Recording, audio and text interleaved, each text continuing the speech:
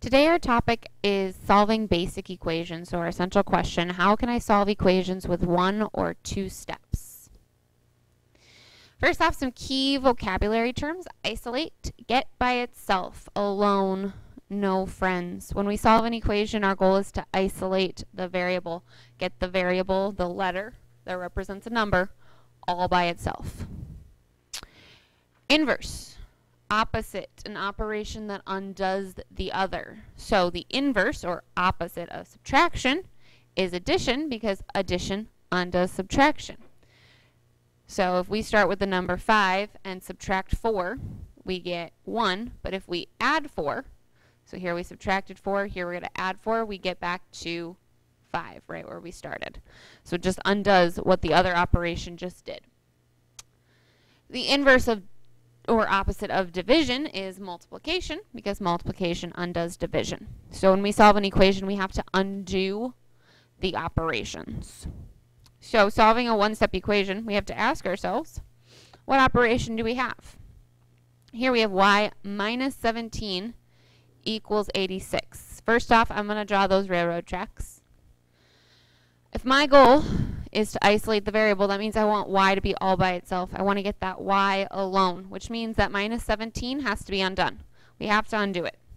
To undo a minus 17, we do the opposite. Opposite of minus is plus, so we're going to add 17 on the left. But remember, with an equation, we have to keep the balance, which means we have to add 17 to the other side as well. Minus 17 plus 17, they make 0. They undo each other. We're left with y equals 86 plus 17, which ends up being 103. So y equals 103. Second equation, we have 8.7 equals d plus 3.4. So here's our equal sign. Draw those railroad tracks. That's where we need to keep the balance. Both sides of the equal sign. Here's our variable, d. So our goal is to get d all by itself. We're adding 3.4 to our variable, so we have to undo that. Opposite of plus 3.4 would be minus 3.4. So we do minus 3.4 on both sides to keep that balance. 3.4 minus 3.4, nothing. 8.7 minus 3.4 is 5.3. So our variable d equals 5.3.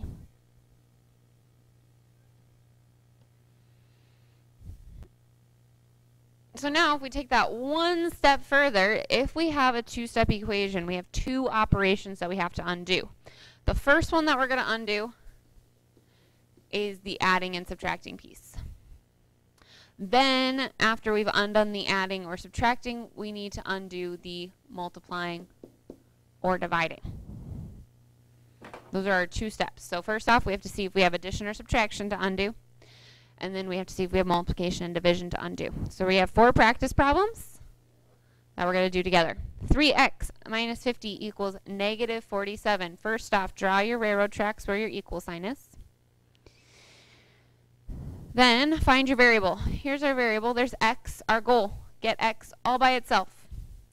So two things are happening to x. We are multiplying by 3 and we are subtracting 50. So first off, we have to undo the subtraction with the opposite. The opposite of minus 50 would be plus 50. Add 50 to both sides. If we do something to one side, we have to do it to the other side. Negative 50 and positive 50 cancel out, leaving us with 3 times x equals negative 47 plus 50. I'm down 47, I gain 50, so I'm at positive 3.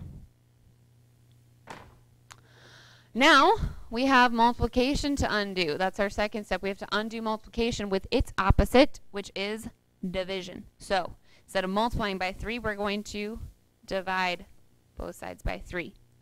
Now remember, when we have 3 divided by 3, the 3's cancel because they make 1, leaving us with just the x. So we have x equals 3 divided by 3 is 1. So our answer is x equals 1. Next example, equal signs there. Draw your railroad tracks around it. Find your variable. There's our variable t. Our goal, get t by itself. We have to do everything we can to get t by itself, which means undoing the operations. So the two operations we have are division and subtraction. So first we need to undo the subtraction, and then we need to undo the division. Undo subtraction with its opposite. The opposite of subtraction is addition, so we're going to add 10, because right there we're minusing 10. Do it to both sides, so we keep the balance. Negative 6 plus 10, down 6, I gain 10, so I'm up 4. 4 equals, well, negative 10 plus 10 is nothing, so we have t over 4, which is really t divided by 4. So now we get to undo our division. Opposite of division is multiplication, so we need to undo divide by 4 with multiply by 4. Now remember, when we multiply by 4, this is really at the top level, so the 4's can cancel out. We don't multiply 4 by 4 and get 16. The 4's are actually canceling, which is just leaving us with t, our variable, equals 4 times 4, 16. So t equals 16. Two more examples. Get some decimals in there. Get some practice with our decimals. Feel free to use your calculator. You don't have to feel like you have to do it all in your brain. Equal sign is right there. Draw your railroad tracks. Find your variable. There's our variable x. Our goal, get x all by itself. No friends. We have 5.4 minus 1x. Now this can be confusing because our x is second. So we are really adding this to the negative 1x, because we could also rewrite this problem as a negative 1x, and then this is a positive 5.4, so plus 5.4 equals 17.7.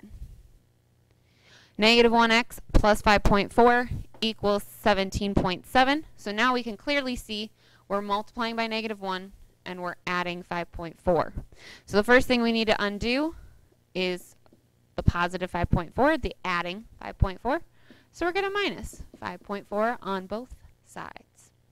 5.4 minus 5.4 is 0. They cancel out, leaving us with negative 1 times x equals 17.7 minus 5.4 is 12.3. Now, since this is a negative 1x, we do need to get rid of that negative 1 because we want x to be positive, not negative. Negative 1 times x, we can undo that by dividing by negative 1 on both sides.